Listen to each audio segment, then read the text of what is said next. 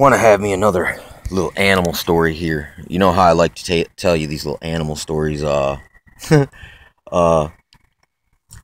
Here actually, I'll tell you Indian animal story real quick because I just remembered it. It's called it's this dude. There was this Indian dude, and he went out hunting, and he was in the woods basically, and he was sitting there, you know, waiting for an animal in ambush, and a giant freaking moose came out, and basically it was almost like that movie Ghost in the Darkness, where these lions almost had like beef with the people around there. And this thing came at him in such a way where it was like, basically what he had to do is he went into a place where there was like, it was barely enough space to move for him. So it slowed down the beast, the wild moose. And I mean, these things are freaking big, 1,200 pounds, with the big, basically tree on its face that it can swing at you like this.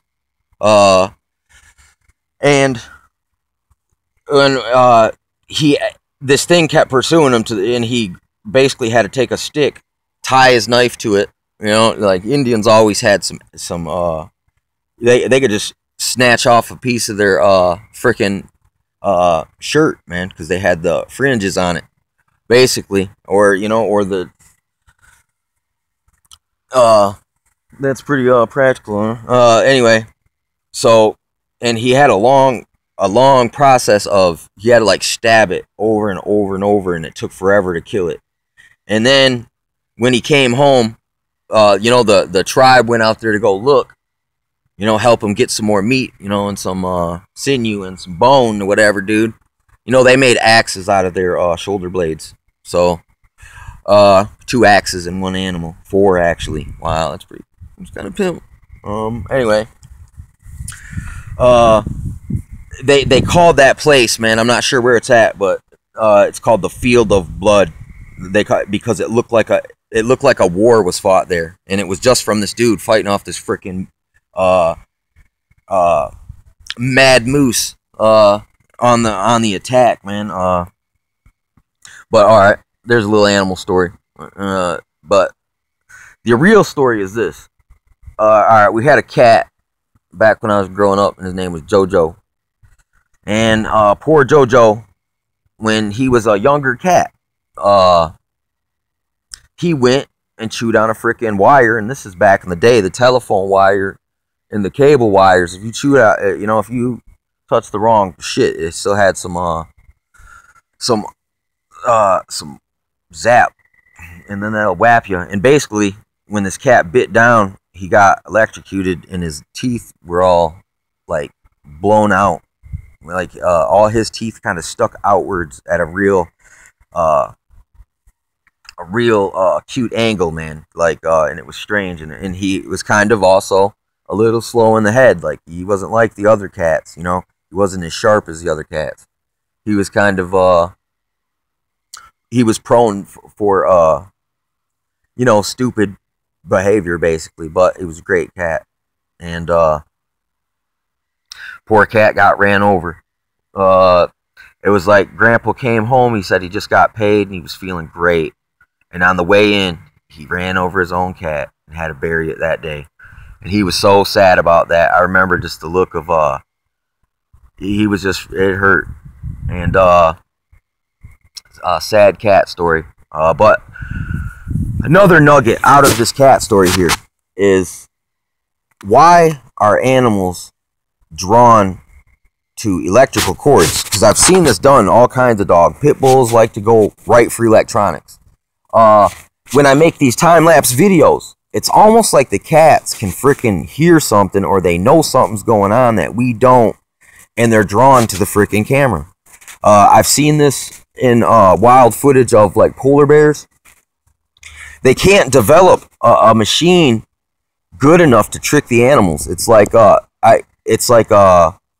bear pictures up north. Animals are always looking dead at the camera, it seems like, or a lot of times they are. I mean, I guess I'd need to look into that deeper and see how often are they actually looking away from the camera. But could be they're so quick that the flash, as the flash happens, they're already looking. at the camera? I mean, I'm not sure.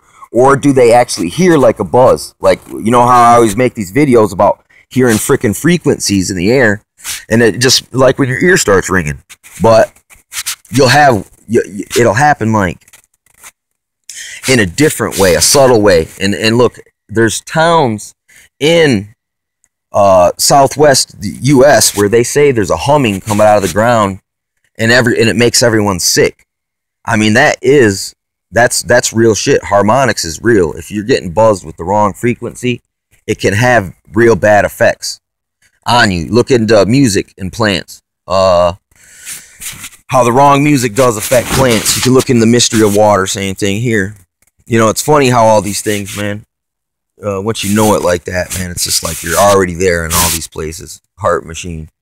But yeah, just another instance of why are the animals drawn to the freaking cords? Do they like electricity? Do they hear something that they're trying to stop the hum? They're attacking, what's attacking them? I was watching the bird the other day. I seen how it dropped down and it freaking moved the leaf, and then it grabbed a worm and flew off. And I was like, how in the frick did that bird know that worm was under there? And and psychic spiders, all this stuff, animal internet, bird freaking. I was bird freaking pretty good with this bird earlier today. And it's not an exact science, man. I mean, sometimes it works. Sometimes I'm just learning how to whistle and get better at whistling. But I think there's something about your intentions as well. The animals can sense it, maybe. There is like some kind of psychic or harmonic type of exchange. Or maybe it's something else. Maybe just, like I said, maybe the animals love entertainment. Like I heard someone mention horses. If you leave your stuff hanging on the dang on the pen they're trapped in, they'll go grab it and then throw it around and stomp on it. Like, they like to play. You know what I'm saying? They like to play around. Or even, I used to stay out in this place where the next door neighbor had they had ponies. And at night, when I used to do some hard stepping, when I was doing my my kung fu. One night, this dang horse, it started knocking its foot when I just made this hard foot movement where it made a stomping sound. The horse started doing it back at me, and sometimes when I would breathe, I'd take deep breaths or something out there. It seems like the animals can hear it. They can hear.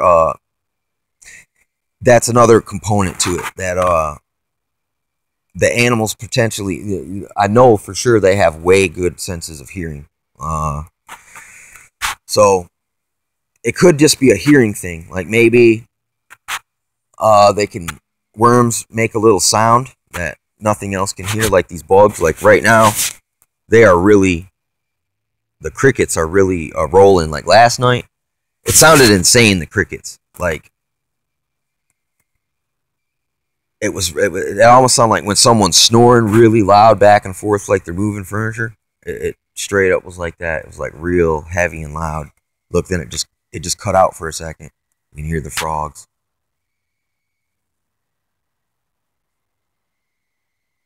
Whoa. Yeah, that's real weird. Crickets.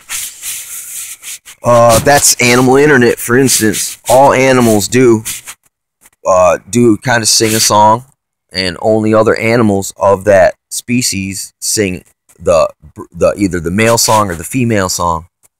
And then it seems like they sing a song together when they're looking for one another in nature. So if these things be true in nature like that, there should be certain aspects of it that are true in other things. You know what I'm saying?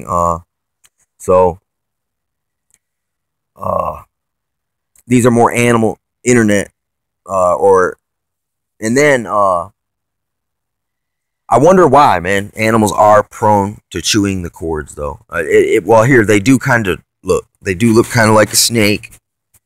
I've been able to trick animals into thinking things were alive when they're not. You know, I mean, cats are real easy to confuse with that. So they basically jump at anything that moves, so it's not hard. You could fake them out with anything, almost.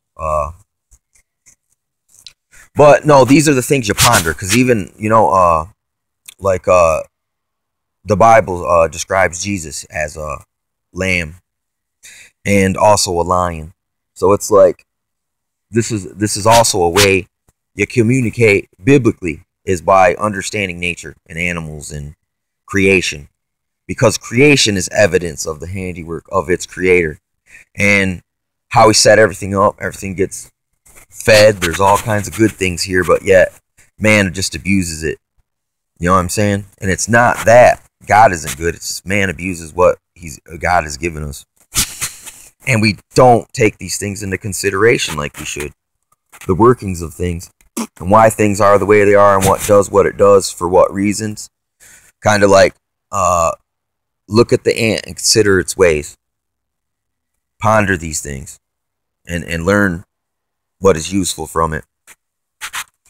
Because it was intended for you to know. And it's like, listen, if the devil's knowledge is so great, why didn't he teach people these things? Why does he want everyone to not know these things?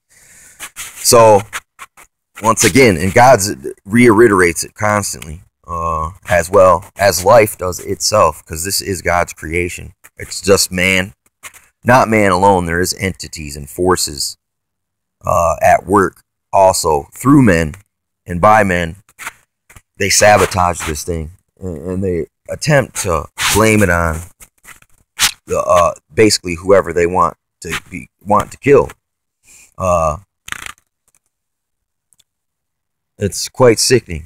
I mean, that's why you become wise, man. It's how could you become wise and not be sorrowful when you know like how good things should be, and then you see how they are contrarily, and for what reasons. And it hurts. It's painful. It's a hard pill to swallow. That's why a lot of people shy away from knowledge, and I understand that, and wisdom, because it's hard. It's hard to know and bear and not let it eat you up sometimes. So you know you got to fill it with these other things, the good lessons as well, so you can handle the things that are hard to handle. You can't just look at all the bad constantly and then get discouraged, sorrowful, feel like committing suicide, feel like there's no perfect purpose, everything's a sick joke, even the animals are laughing at you. That's because, you know, in a way it kind of is, because, you know, it's the real stuff is right there, right there in front of you, right beyond your perception for some reason. So everything is kind of laughing at you, the fact that, look, you know, but that's part of, they do that because you're close. Right on the other side of that, man, there's something you can't see. There's something in the way at certain times, letting you see what you need to see, the important part. You might see this or that, then that's all you focus on, and then that is what actually blocks you from your blessing right on the other side of that. That it's like in football, man, when they throw a bunch of dudes out in a line and they're trying to stop you from getting through. It's like that. There's a wave of resistance there, and if you make it too far, there's all these other stragglers waiting to try to hit you too. So I mean, that's another reason why people shy away. You know, it's basically like a pack of wolves or a pride of lions too. Is that technique there? And it really is like that, or a bee's nest. You can see the more destructive aspects of nature, and but at least in the animal kingdom, for the most part, it's not without cause. Like it is in man. Man can just do it because he feels like it. But animals do shit out of necessity, and they don't vary too much from that. And I I just had a brain fart and I'm running out of time, so I'm just gonna end this now.